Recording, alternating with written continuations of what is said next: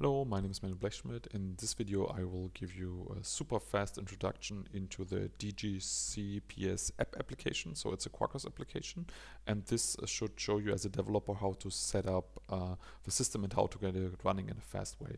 So you need Git and Maven and Java.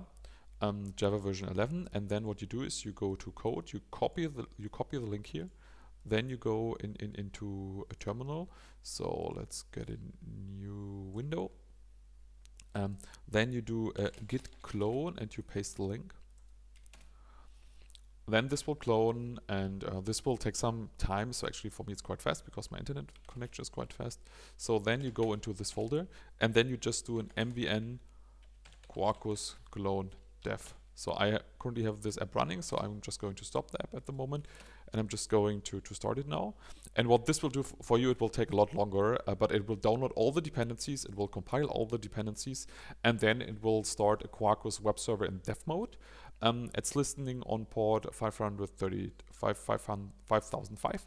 And what you can do now here, this is the link. You can, or I can just press Control and then click the link, and then you have the running solution here. Thanks a lot, and I hope this will be working for you. Bye-bye.